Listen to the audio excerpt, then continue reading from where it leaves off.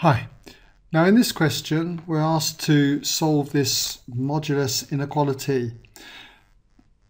The mod of 2x minus 5 is greater than the mod of x plus 1. So if you'd like to have a go at this and haven't done so already, just give you a moment to pause the video, do come back when ready and you can check your work solution with mine. Okay, welcome back if you had a go. Now, there's two ways that we can solve something like this.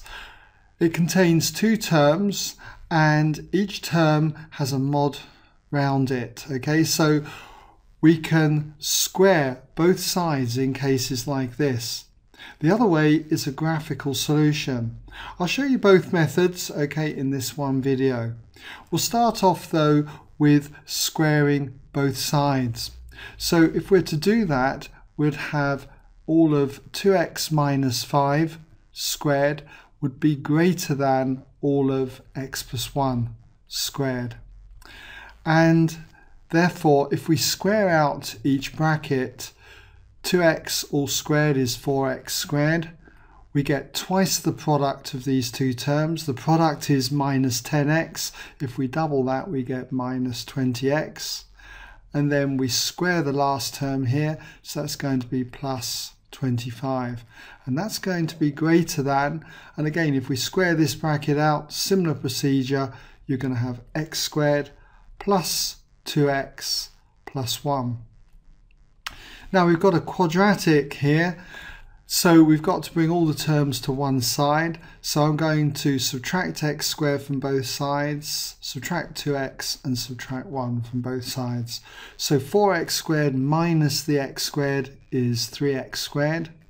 Then we've got minus 20x minus 2x, that's going to be minus 22x. And then 25 minus 1 is going to be plus 24, and that's going to be greater than 0. Next we need to factorize this. There's no common factors, it just breaks down to two brackets being multiplied together. It's going to be greater than 0 and it's going to be 3x and x to give us 3x squared, and for the 24 it's going to be minus 4 and minus 6, and you'll see that that gives us minus 18x minus 4x, which is the minus 22x. Now at this stage, we should be familiar with this. What we do next is to work out the critical values. That's where this would equal 0. And that would mean that each of those factors, 3x minus 4, would have to equal 0, or the other factor, x minus 6, would equal 0. And for the first one here, this would lead to x equaling 4/3, and for this equation here, it would lead to x equaling 6.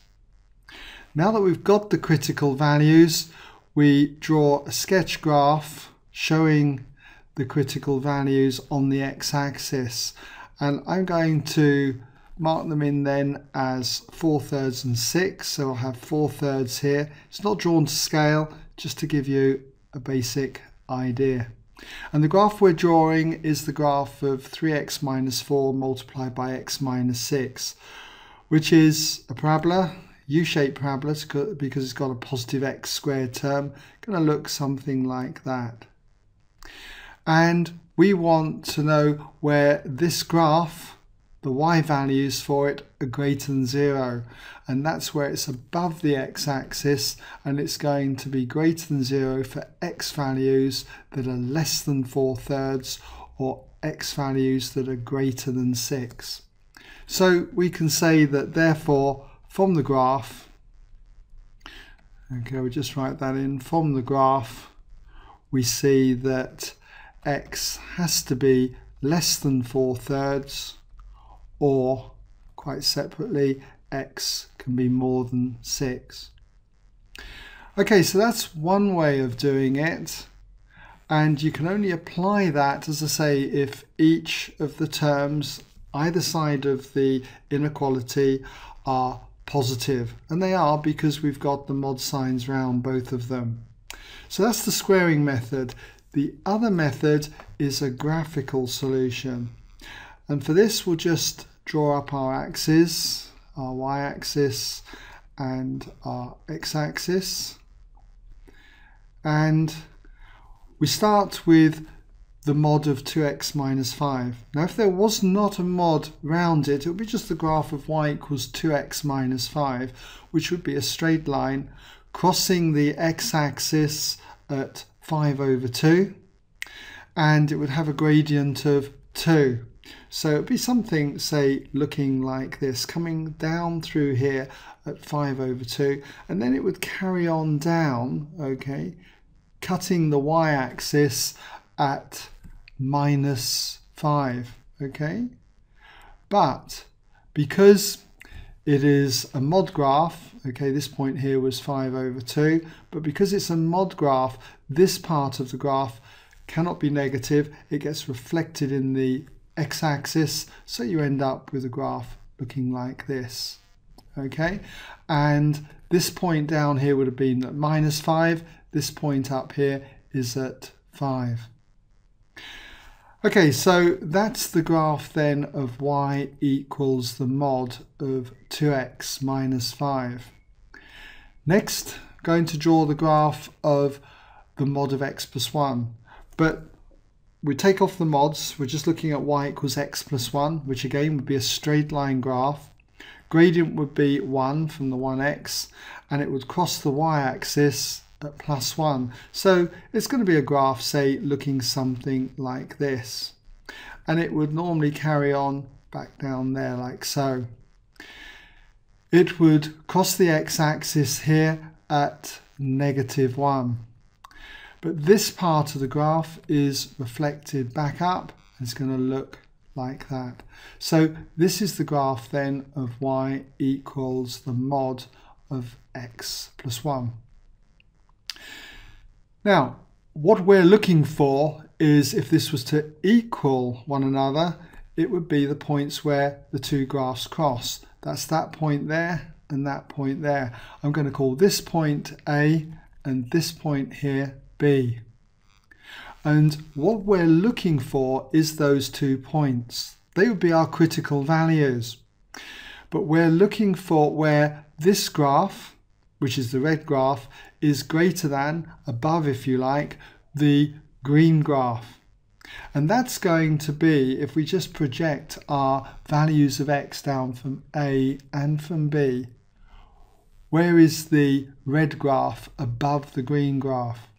Well, it's for values of x that are above this value here, out in that direction. Let's just mark it in with a solid line there, out in that direction, and from here out in this direction. Okay, so we've got to get A and B first of all, those x values that satisfy the equations. So let's start off at A, okay, so we've got at A, and at A we're looking at where this graph, okay, which is the graph of y equals x plus 1, intersects this graph, which will be negative of all of 2x minus 5. So at A, we've got x plus 1 equaling the negative of 2x minus 5. And now we just need to solve this equation. And if I were to just expand the bracket out here, we get minus 2x plus 5. And then rearranging this, if I add 2x to both sides, I get x add 2x, which is 3x. And if I take away 1 from both sides, I get 5 take away 1, which is 4. And from here, it follows that if I divide by both sides by 3, x equals 4/3. So this point here then is at 4/3.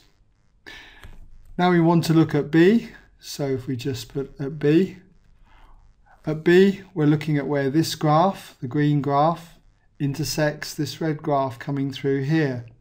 Well, this line here is positive 2x minus 5. So at B we've got 2x minus 5 equaling, and it's this green graph here, equaling x plus 1.